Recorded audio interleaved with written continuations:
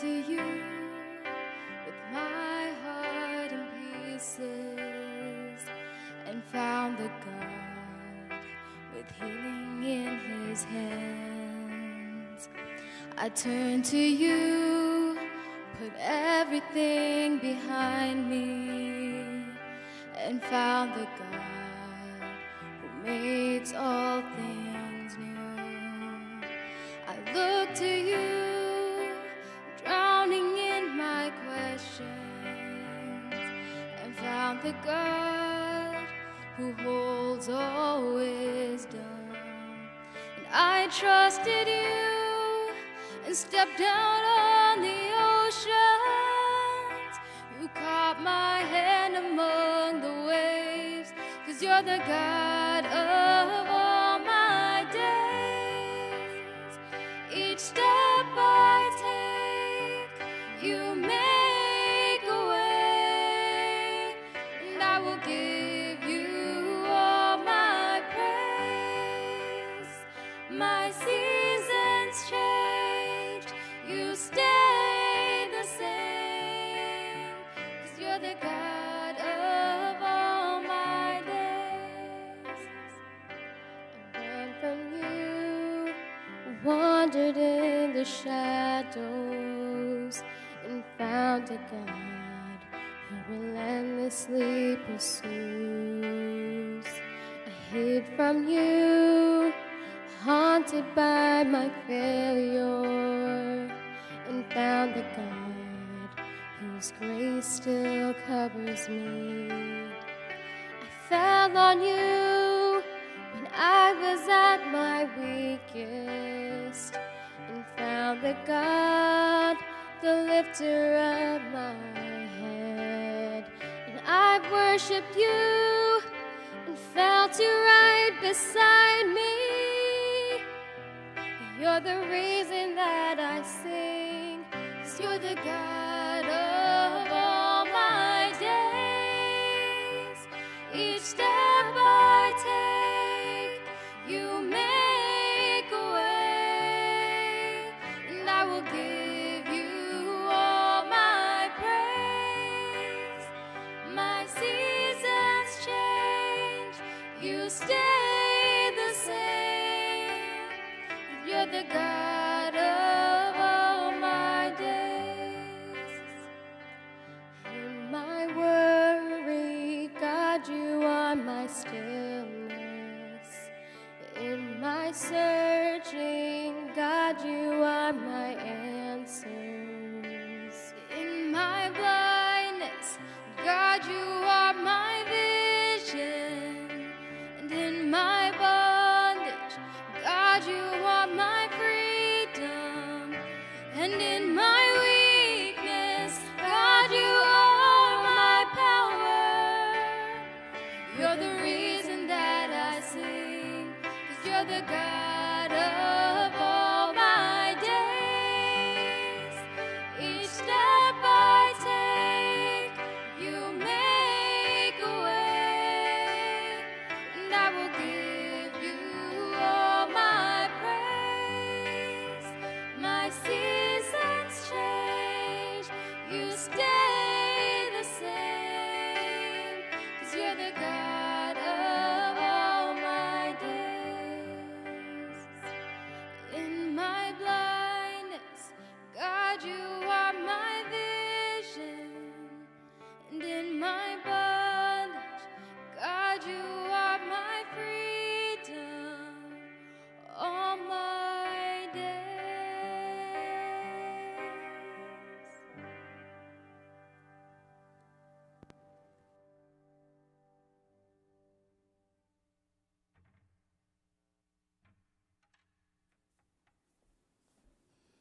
Let's pray. Dear loving, merciful Father,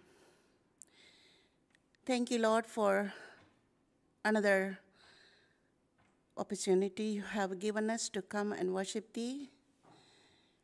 Dear Lord, thank you so much for Thy protection, Thy help throughout the past week. This morning we want to praise Thee and thank Thee because you are an amazing God. You are an awesome God who always walk with us, walk ahead of us, walk beside us, and walk behind of us. Even though we walk through the valley of the shadow of death, you are there to carry us through. Dear Lord, this morning, we want to say thank you for all the blessings thou art showered upon each one of us. Dear Lord, thank you so much for the Sabbath school. And I submit Mr. Pratap and Isaac into thy care, Lord, as he going to teach us the lesson. Let thy Holy Spirit be with him, abide with him, so that whatever he speaks will be helping us to be closer to thee day by day. Thank you once again. Be with us throughout this day. Bless us and take care of us. These few mercies I ask in the name of Jesus Christ. Amen.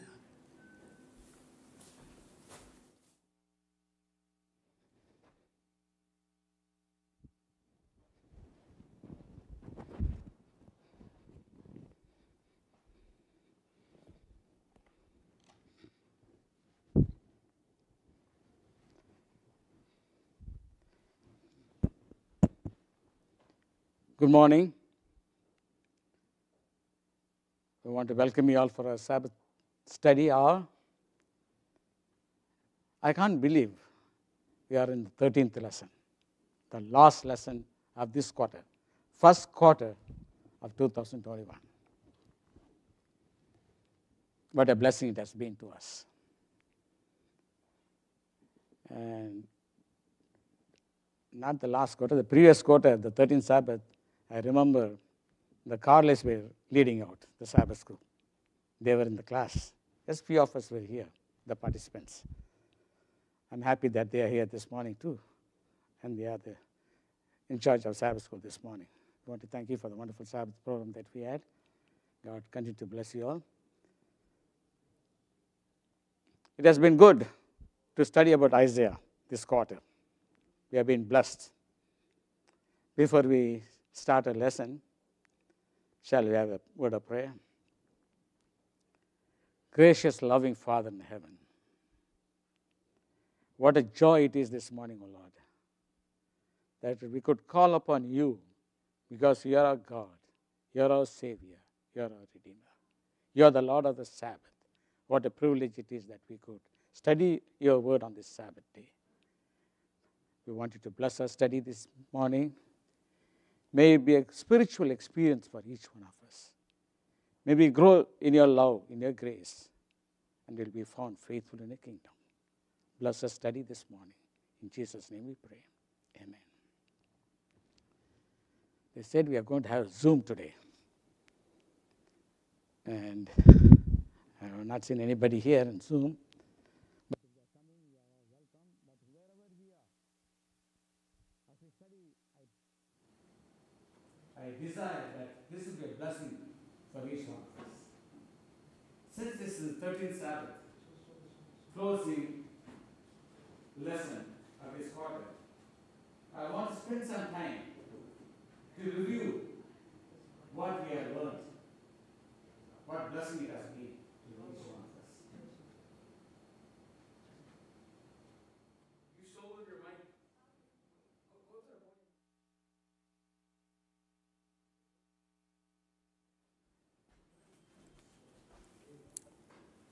Are you okay now?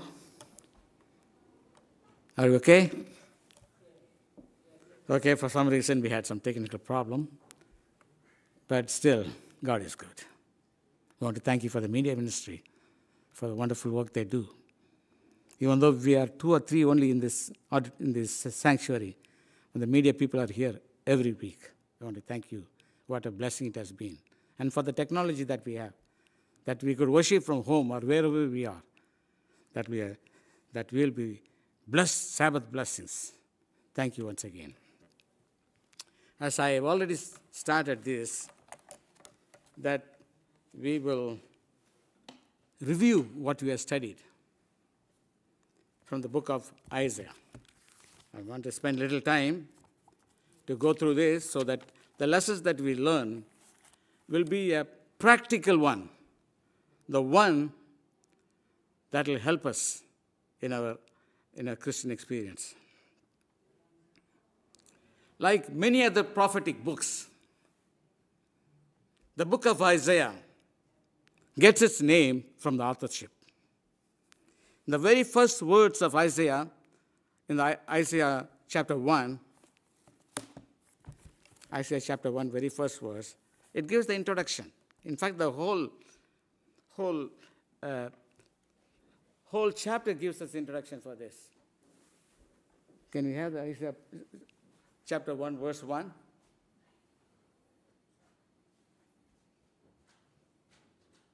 Okay. Verse 1, Isaiah chapter 1, verse 1. Chapter 1 and verse 1. Chapter 1 and verse 1. Okay. The vision of Isaiah, the son of Amos. They introduced right here. Isaiah is the son of Amos. Isaiah means the Lord is salvation.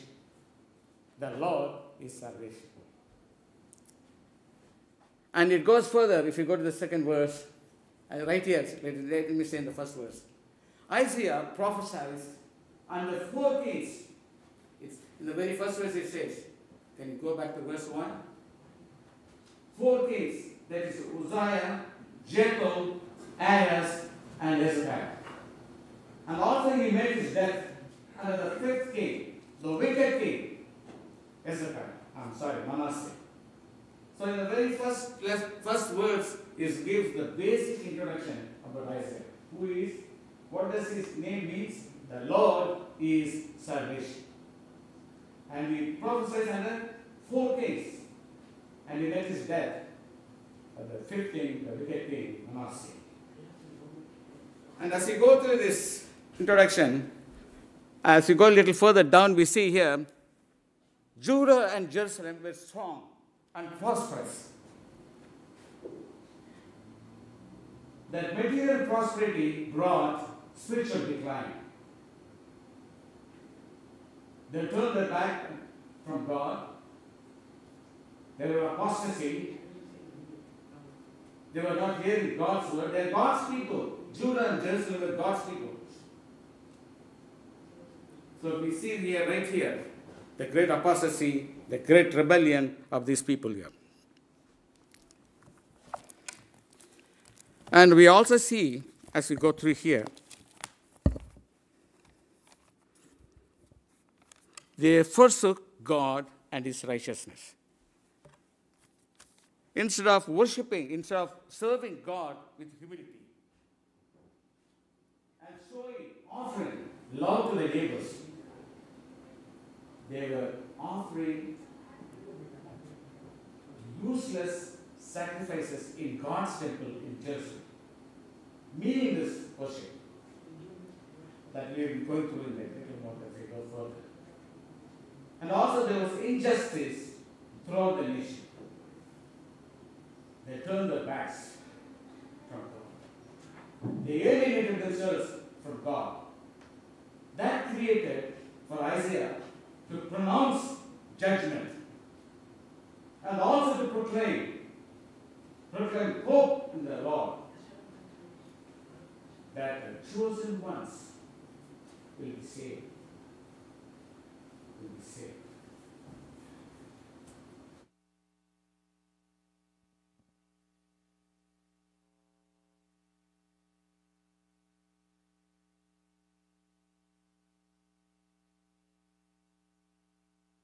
Is it okay now? All right. So we see here what brought Isaiah to give pronouncement, because people have turned back from God. So Isaiah pronounces judgment because they were away from God. And also he pronounces good news, the hope in the Lord and in the one who will preserve the chosen people. And that's what we are going to study this morning. The whole book as we go through, we will see this again and again. It will be emphasized. And as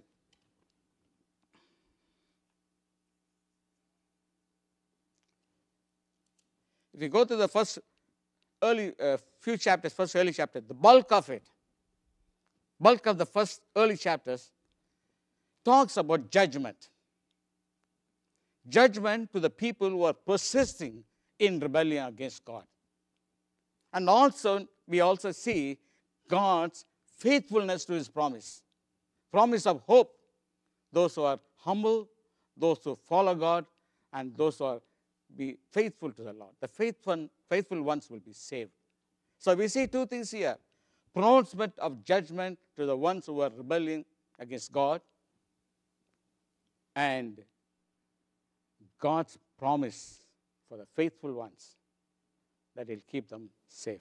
So this is the very basic introduction that we see in the very first chapter. There are so many lessons that we have learned. The first lesson itself, there are a few things we should keep in mind. Isaiah's message is the message of our time. The message of Isaiah in his time is the message of our time. If we go to verses a little further down from 5 onwards, a little further down, we see these things here. Because there is a strong and striking parallel to the days of Isaiah and to our days. So this message is for us too. Because there was rebellion, there was apostasy, there was backsliding in the church, in God's people. I want you to understand this morning, I want to view and see where we stand in times like this. Are we a rebellion to God's command? Are we backsliding in our faith? In fact, prophets and kings, there's a chapter about call of Isaiah. In page 311 it says, the spiritual conditions during the time of Isaiah is dark and misapprehension of character of God. Can we see what's happening in those days and what's happening today? In fact, Desire of Ages also tells, before the first advent of Jesus, the earth was dark and there was a misapprehension of God. Same language. The spiritual conditions of God's people was dark and misapprehension. If we go to Christ's Objects lesson, page 411, it talks the same thing, same language. It tells, in the last days, the earth will be dark and there will be a misapprehension of God's character. So there is similarity, parallel that we see in Isaiah's days, before the first advent of Jesus, and also before second advent of Jesus Christ. What a message that we have this morning. Solemn message to understand where we stand in a Christian experience, in a Christian life. And as we go through these lessons this morning, and this quarter, in fact, we should strengthen our faith in God. Because such wonderful lessons that we had. There are so many lessons we have learned this quarter. But I want to bring another thing in the same chapter. If you go to verses 15 and onwards, it talks about formalism is not a true religion. Formalism is not true religion. If you go to the 15th and 16th verses, it says, people brought sacrifices. God said, no, I don't need this because your hands are full of blood. And they came praying to God. He says, I will not listen, he says. In other words, what we are trying to say, formalism of simply coming to church or giving offering or praying is not a true religion. God needs repentance. God needs a contrite heart. And that's a wonderful lesson that we learn in the very first chapter. Those who are rebelling, those who are backsliding from church, we have to be careful. Just formalism is not enough. Formalism is not a true religion. And the third lesson that we learn, again from verses from 19 onwards in the very first chapter, obedience is the clue for salvation. Obedience is the clue. And in fact, he says, go yourself wash and do certain things, take care of the orphans and the widows.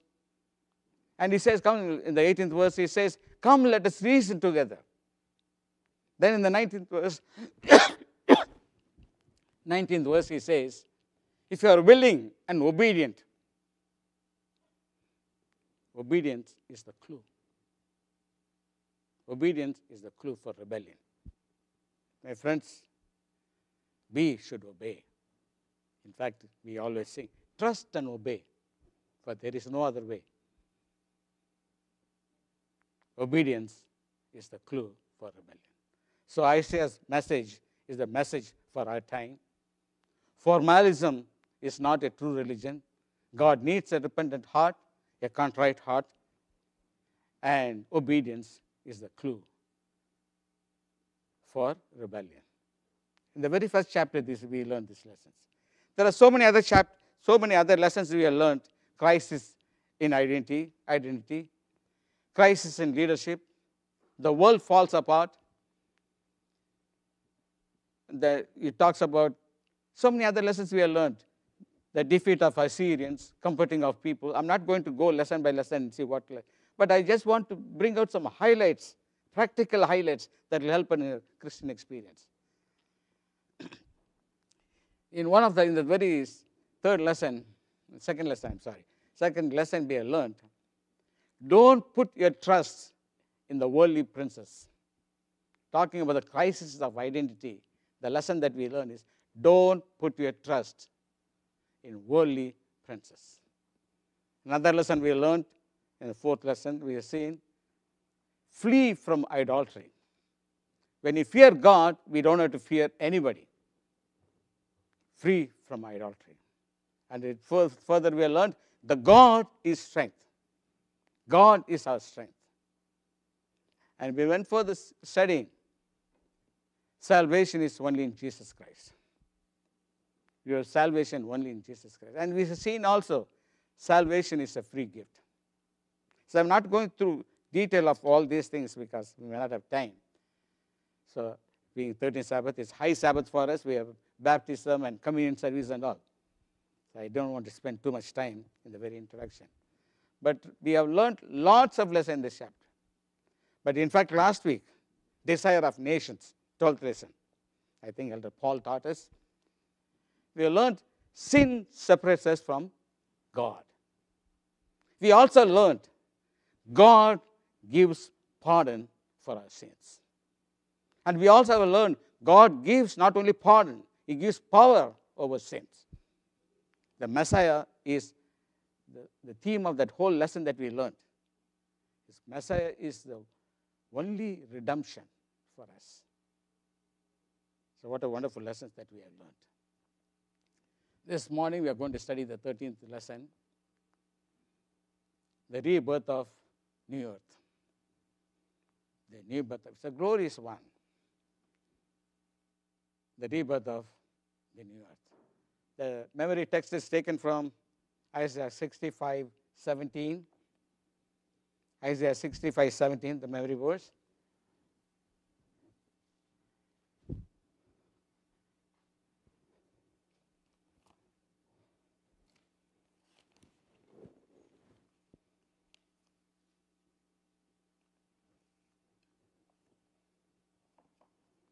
Okay. For behold, I create a new heaven and new earth. Let me stop it right here. New heaven, create a new heaven. Why? Is there anything wrong with the heaven? Is there anything wrong with the heaven? In fact, I'm not going to spend a lot of time in this. In Bible, there are 3 heavens. The first heaven, in fact, if we go to Genesis 1st chapter, God, in the beginning, God created heaven and earth. Talking about the first heaven, it talks about the atmosphere. Is atmosphere polluted today? Yes. God will create a new heaven and earth. The second heaven, the starry skies, all the sun, moon, and stars. The third heaven, where Jesus, God, dwells. We can study a lot about it, but I just want to briefly say what it is. The first heaven. It says, the very first verse, it says, behold, I'll create a new heaven and new earth. That's what we are longing for. That's what we are here in this world. We are waiting for the day. We are waiting for the day. And it goes further saying in the very first verse of 17th verse of 65th chapter, it says, behold, I create a new heaven and earth. It says, all things will be, past things will be. What does it say? Can we have that verse, please? 65:17.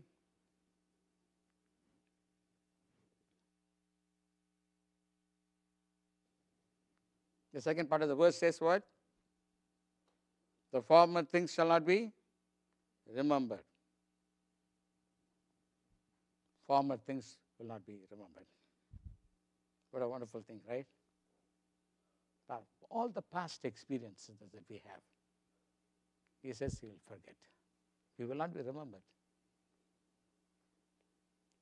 In fact, if I go through this part of the lesson on Sundays, the 17th chapter, 65th chapter, there's so many promises that he has given to us, what the new earth is going to be like. One of the things is what? All things will not be remembered forever. I want to emphasize forever. All things will not be remembered forever. That's the first thing in the new earth. And if you go further, maybe I should go to the 18th verse.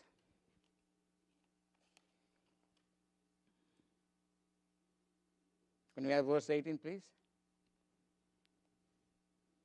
I just want to bring out some of the promises that is given in this new earth. Verse 18, he says, be glad and rejoice forever. So what we'll have in the new earth? There'll be rejoicing. There'll be joy forever. So things that we are learning is forever. Past things will be forgotten forever. There'll be joy, happiness, and rejoicing forever. And if you go to 19th verse, if you go to the 19th verse, he says, and I will rejoice in Jerusalem. And it goes further saying, joy in the people, and the voice of weeping shall be no more heard. Sadness, death, and crying will be eliminated completely in the earth. It is amplified in Revelation 21st chapter, verse 4. I did not give that word to them. Revelation 21:4. This amplifies the same thing here. There will be no more what? Tears. No more death. No more separation, right? Beautifully it says what a new earth is going to be. So things we are learning, the promises in this new earth. Past will be forgotten forever. There will be rejoicing and joy forever. There will be no more sadness, no more death, no more crying in the new earth forever. And if you go to 20th verse, verse 20, verse 20, okay, it talks about age. It says, there shall be no more then an infant of days, nor an old man that has not filled his days. For the child shall die 100 years old. But here when he says the child shall die, it's just a paradox. It talks about continuity of life. Continuity of life. So in other words, what we are learning here, age is not a factor in the earth forever. Age is not a factor in the new earth forever. All will live. In fact, those days, in Isaiah's days, when these kings were living, their lifespan was only 47 years. Only an average, 47 years.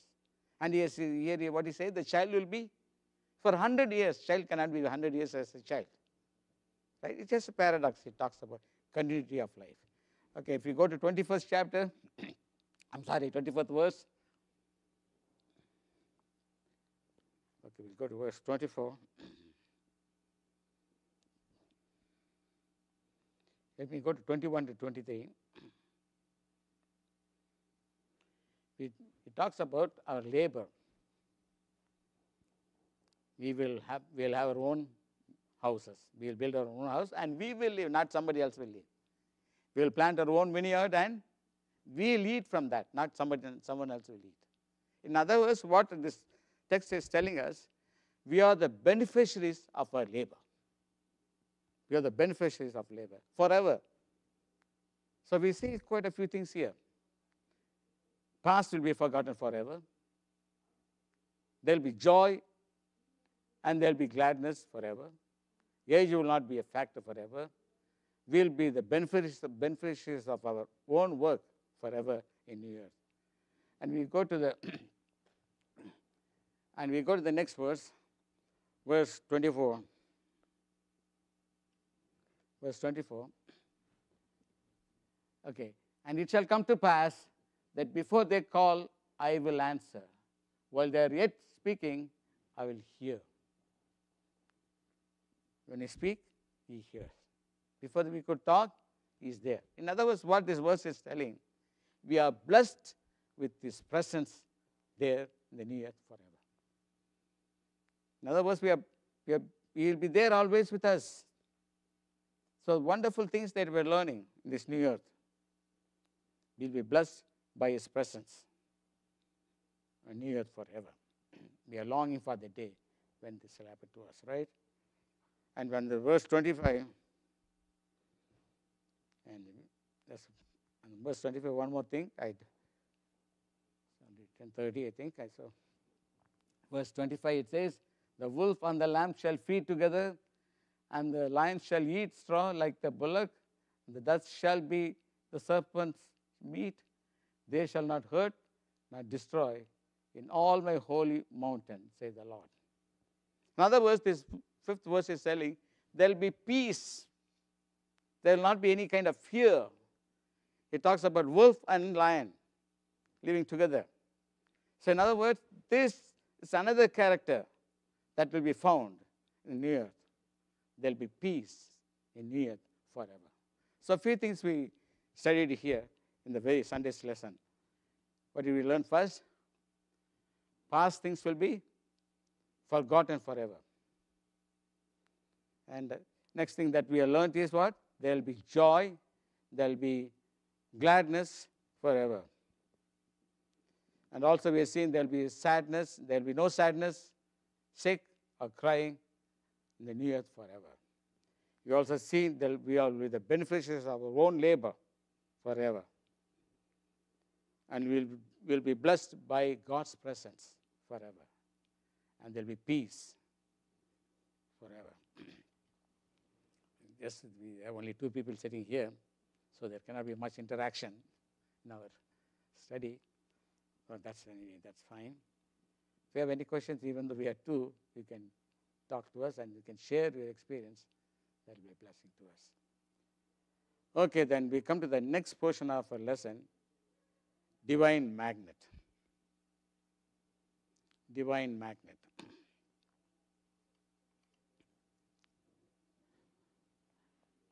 When you talk about magnet, what are the properties of magnet? 2 things. Magnet draws certain things or attracts certain things. And if you study about magnet, the opposite poles attract or draws. In other words, north and south pole attract, draws. If it is like poles, north and south, it will not attract. So the magnet qualities are 2. One is drawing or attracting. Number 2 is repulsing, putting as rejection. And I don't know how good it is, this example for our study, but that's what is given in our lesson. Divine magnet. So God also has these 2 qualities that we will see.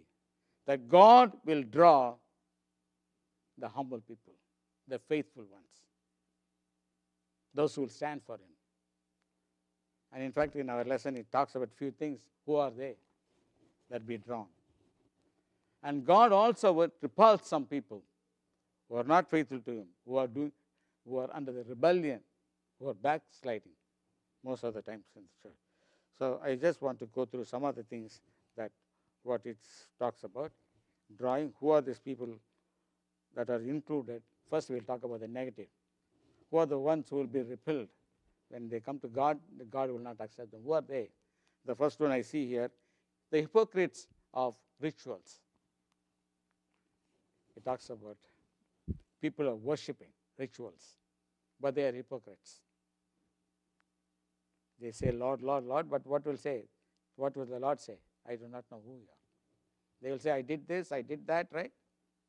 I do not know. The hypocrites' rituals are the ones who will be repeated. The second one we see here, those who hate and reject God's faithful ones. God's faithful ones. There are people who hate God's faithful ones and the righteous one. And they'll be repeated here.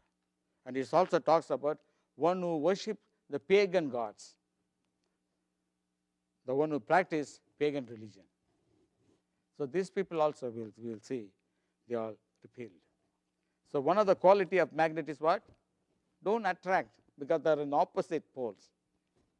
So here we see that God rejects these people, the hypocrites, the one who worships the pagan gods, one who practices pagan religion, and also one who gives hard time to the faithful ones, God's chosen children. We'll see who are the ones who will be attracted to God. Those who are humble, He will save them. Those who are faithful to Him and who are humble, God will save them. And it also says, He gives joy and peace to His people.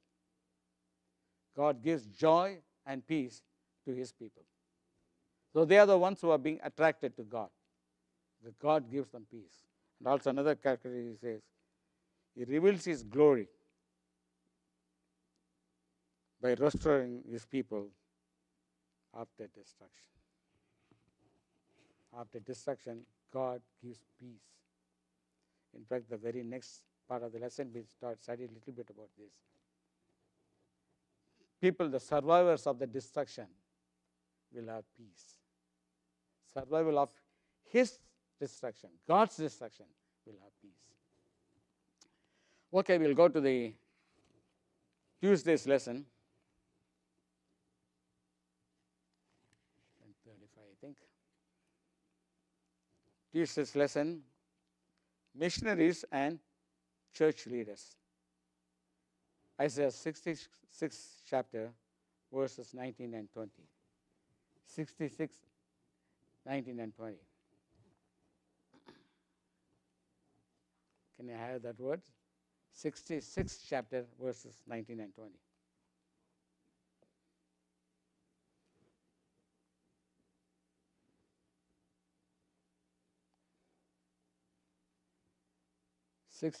Sixth chapter, verse 19 and 20.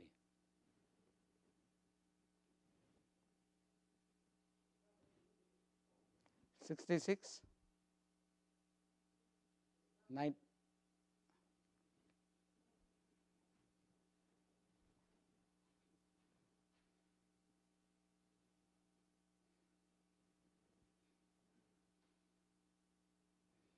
But it talks, if you study this portion, it talks about the survivors of God's destruction.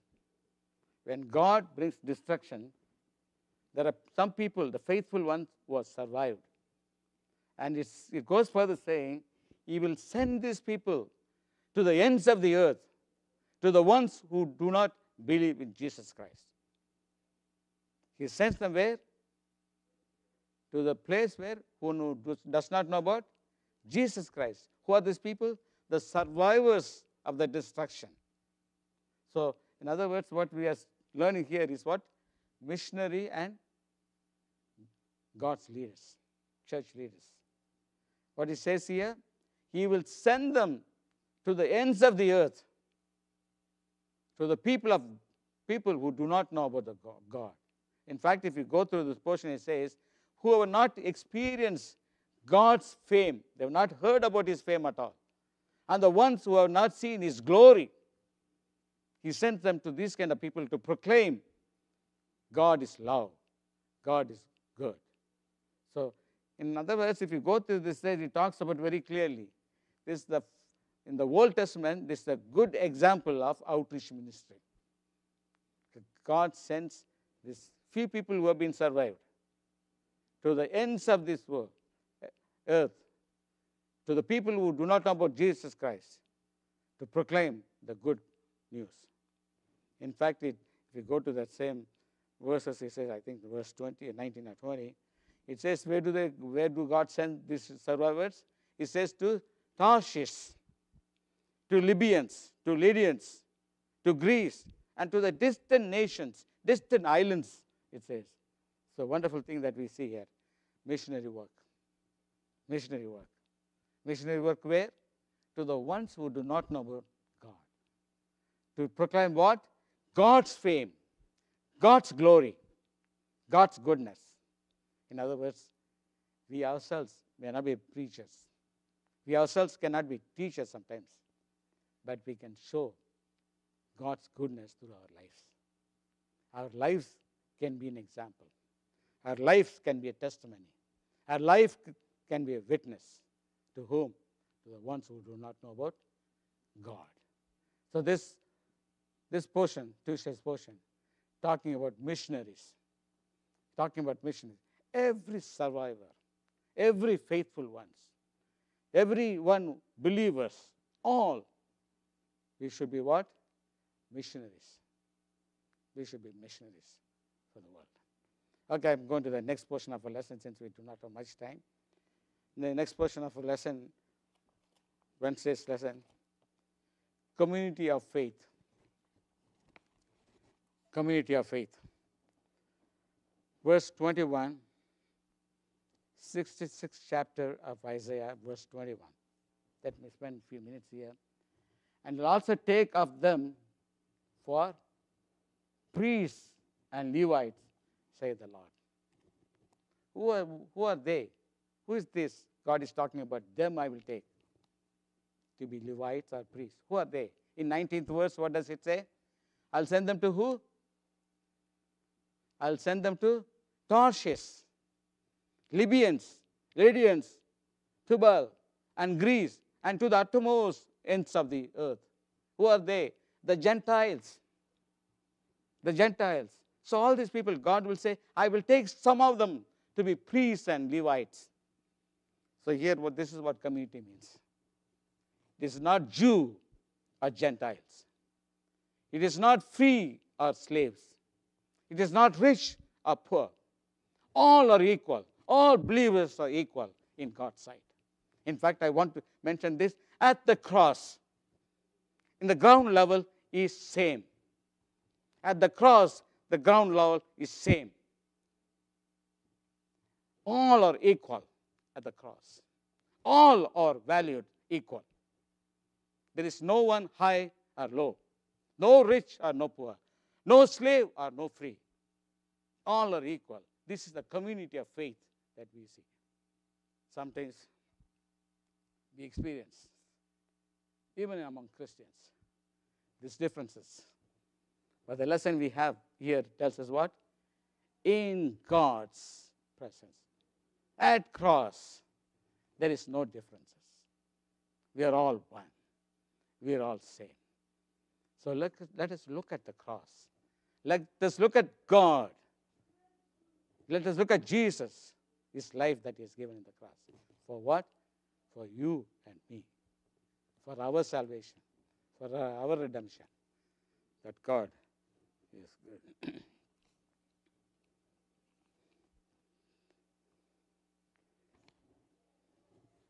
almost getting their time, so I need to wind up, I think. This new earth We are studying about New Earth. The glorious land is not too far. Some of us have lost our loved ones. Take this courage. Take strength. The day is not too long. It's not too far that we'll see our loved ones. That we'll see our loved ones. But what we need to be ready. In fact, on Friday's lesson, a quotation is taken from Great Controversy, page 678. It says, the great controversy is ended. Sin and sinners are no more. The entire universe is clean. It's a one pulse. It says, one pulse of everyone of gladness and harmony will be found in the vast universe. And in fact, it goes further saying, from the minutest to the great world. From the minutest atom to the great world. Everything, both animate and inanimate, with the unshadowed beauty, will declare the glory of God. What a day that's going to be. What a day that's going to be. What a glorious kingdom that God has gone to prepare for us. It's going to come soon. It's not going to be too far. We are longing for that day. We are longing for that day. It's a wonderful place. I want to thank for so many teachers taught every week. Everyone had their own style. But the message is same. Message is same. The message of Isaiah. The message that Isaiah gave is the message for each one of us. For the times that we live in. God tells, if we are faithful, if we are humble, He will protect us. We live in a world that there will be problems. There will be different conditions. If we look at the world, there's another lesson also we learned. There will be more problems. It says we have to be careful of problems that will be within than without. There will be more problems within than without. In other words, there will be political problem, there will be social problem, there will be economical problem. We're not talking about that. It's talking about problem within, talking about rebellion, talking about apostasy. How we take care of ourselves. So may God help us. May God help each one of us. As we went through this lesson, as we studied these lessons, that we will prepare for ourselves for that glorious day when Jesus shall come. That day we will be able to say, truly, this is the Lord whom we have been waiting. That He will save us. It is not too far. We are living in the end times. And things around the world tells us that His coming is very soon. We are in the tiptoe of God's prophecy. So let us take courage. Let us cling on to God. He is the only source of blessing to us. Because as we study this quarter, the Lord is the only salvation that we have. The Lord is the salvation. And it's a free gift. So let us keep this in mind and prepare ourselves for the great day. I just want to finish with one thing, what we learned from Isaiah. The overall view from the book of Isaiah makes a clear statement. The Lord is my salvation. I will not be afraid. I will trust in Him. So let us take this as a lesson, that He is our salvation, that we will trust in Him. We will not be afraid of anything else. May that be our experience, is my prayer this morning. Let's pray. Gracious, loving Father in heaven, we want to thank you, Lord, for the study of your word, for reminding us that your coming is very soon. You are going to create this earth new. We are longing for the day. Prepare us, O Lord. Please abide with us and take care of us. Now I plead with you that you will abide with us and bless the worship that is going to follow. In Jesus' precious name we pray. Amen.